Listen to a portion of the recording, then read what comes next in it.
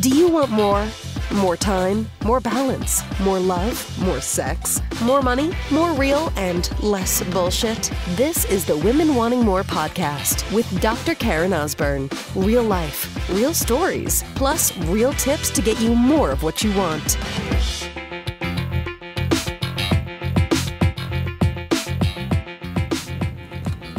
So we had a morning at the Osborne household. That happens times for those of you that have children. A shit show, right? Things don't necessarily go according to plan. Even with everything laid out, even with lunches made, even with, it's just sometimes you got kids are resistant and I need this and I won't do this and I don't want to go. And, it really tests your patience and your resilience. Talked about a recent podcast episode and, just really like, how can I be creative in getting my child out the door? I can choose yelling, I can get angry, but let me try to choose something different, right? And so in this, my husband this morning was kind of stressed out. He's trying to get our youngest to daycare and bringing my oldest to school. And I've been there many times. So I totally get it. But I was just in a better space this morning and just chose to be like, how can I make this happen, right? So I can see as he's getting into his car seat, he's texting his trainer to say, hey, I can't make it. And what I've noticed, and I understand, and I know he's feeling stressed. He's like, I won't be able to get back on time. And I was just like, babe, you got this. Do not put your workout aside. It matters, right? And what I've noticed about my husband, Ed, and the reason I bring up the story is because I think it's really relatable because I've been there before too, is that for him, if the conditions aren't ideal, then he'll bail, right? And this is not a knock at Ed whatsoever because I've been there before too. But I've noticed this, that he'll go, oh, well, now I don't have time, and now I don't have, So if if the planets don't align, then fuck it. I'm going to cancel stuff, I'm going to bail out. And then, so here's the thing, that can be a choice. That can be like, hey, you know what? This is just not going to happen. So I'll give you another example. Last night, husband and I came back from date night, went to see a movie, had lots of fun, and I had booked a chiropractic appointment because the only time I could get in for my son, Tyson, for this morning at 7:30 in the morning. I was like, yeah, we can do it. Without kind of going, wait a second. He doesn't wake up till about 7-ish. We'd have to leave the house at 7:15, had food all ready, and then we're going to have to hang out for an hour before. My son Tyson tired? Not good. We're already working with a lot of stuff that's happening with school and choices he's making with behavior and challenges with learning. And so if you now add tired into the piece, it's it just sets him up for failure, right? So I'm like, okay, you know what? Before we go to bed, I'm going to email BackFit and just say, I'm so sorry, but we can't make it. Let me get back to you at a better time. Because before school, that early in the morning for Tyson, it's not going to be good. It's not going to be good, right? So there's times that you can make a choice about, hey, this is not a good choice. It's not going to work out. And really own that decision, right? Just so I was last night because I was like, oh man, I haven't brought him to get checked for a couple of weeks. I really want to be bringing him to get checked every 2 weeks, if not weekly, because I know how much that making sure his nerve system is clear really helps him with a lot of the stuff that comes up with the behaviors and learning and all that, right? Just his body function is better, therefore his brain and his moods and all this kind of stuff.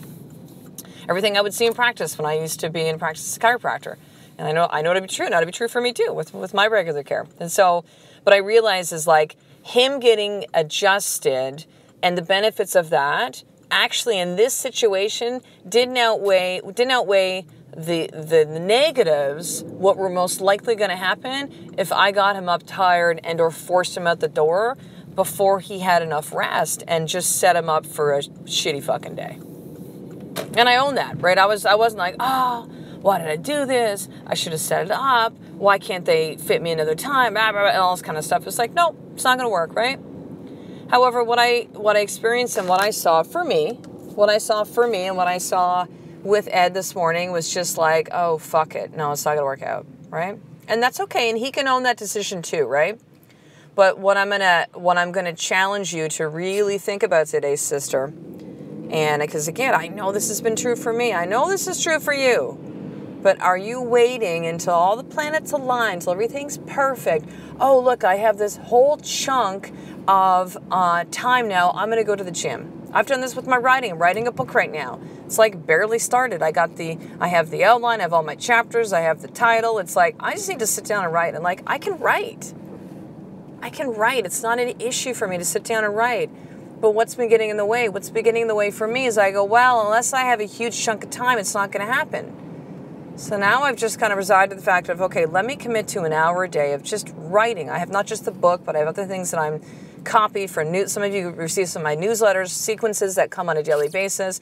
Those all need to be kind of updated and refreshed and all this kind of stuff. And it's like, okay, let me do an hour a day. And it doesn't have to look like a whole chunk of an hour, right? I'm waiting for the planets to align. It seems like there's a lot of things that keep getting in the way of me having that full hour. Even though I've planned it out, like something's come up. Like life happens sometimes, right? And stuff with the kids or something else I need to take care of. And schwack of you that want journals. And so I'm like a busy bee getting all that shit together and packaged up in custom forms. And, it's okay. It's okay. No stories about it. It just is. But yet I've chosen to see this as well. If I don't have this, if the planets aren't all aligned, that everything's quiet in my house and I have an hour and the kids are in school and daycare and I can sit down the laptop and no one's had like urgent email or stuff with my husband, stuff with my kids, then I can make it happen. And the thing is like, it's not getting me what I want. It's not moving me forward with my book. Like I know that Ed's decision is not going to move him forward with doing the thing that is important for him, which is to move his body every single day and making fitness and his health a priority. Are you waiting for everything to be perfect? For the planets to all align in order for it to happen? And is it getting you what you want? Is it getting you what you want? Because this is what it really comes down to, sister. There is no fucking perfect. Like, it does not exist. It's a fucking unicorn. I know you've had days where everything comes together. You're like, this is awesome. Look at my to-do list. Crushed it. Like, you feel like you're Superwoman because, you moved around like a fucking wildebeest. I'm looking for the right, animal, creature to find in my brain here. Like a, crazy fucking person. And like, oh, I did it, see? And you simply you can't recreate that shit on a consistent basis. It's just not possible. Because you're waiting for everything to be perfect. And, this could be coming up in your marriage right now, too. Well, listen, if he doesn't do with, that's not how I would explain it. If he doesn't do X, Y, Z, then I'm not going to do X, Y, Z. If he doesn't send me the text message, I'm not going to send it. If he doesn't, do something for me, then I'm not going to do it for him, right? Or it more so is this, is like, well, I'm not really feeling like it. So when I'm feeling loving, then I'll send that text message. When I'm feeling loving, I'll let him know that I love him too. When I'm feeling loving, then I'm going to, show him physical connection. I'm going to kiss him, hug him, say, let's go upstairs. Let's do this tonight. Whatever. Are you waiting for everything to be perfect? The perfection, the planets align, the situation that you've set up, which is a fantasy and does not exist. So here's your more tip today. Where are you doing that? Where are you waiting for the planets to align? Is it with your health, right? Are you saying, well, when my family's not in town and when it's not Halloween, when it's not Christmas, then I'll stop putting all this shit in my body? Is it with your marriage? An example I just gave now. Is it with your kids? Well, I'll have the time to sit down and do this stuff with them or play or create this special thing we're going to do, or just simply, I'm just going to spend 10 minutes with the kids every single day as a consistent thing and connect with them. But, I can't do it now because it's hockey season, and I can't do it now because we got a vacation coming up, and I can't do it now. You're waiting for the perfect time that doesn't exist. So figure out, number one, where is that happening for you? And here's the second piece of this. What is it costing you to not take action? Okay, so I can take a look at my book, for example. What it's costing me is that, I'm not getting a project, I'm not getting it done, which that affects me and that doesn't make me feel good. And it means I'm not keeping my word. Now I still have until December the 13th to get this draft ready, which I've set up as a deadline for myself in this current 90-day outcome. What my inaction is costing others is that they're not getting this message. right? There'll be some that have never heard the podcast, but they'll read a book, right? Everyone gravitates towards different ways to learn and to consume content and to really hear a message. Some of you, it's audio, and therefore you listen to this podcast. Some it's video. You need to see it. Some of you need to see it. You need to read. Reading for you is the way you take it in.